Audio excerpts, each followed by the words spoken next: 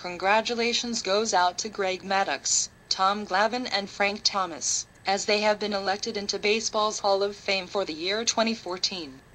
Unfortunately for Jack Morris, he fell short once again on his final year of eligibility. Greg Maddux and Glavine, the 300-game winners, led the Hall's first class of 3 first-time electees since 1999, and slugger Frank Thomas joined them in earning induction 1 year after nobody was chosen in balloting by the Baseball Writers Association of America.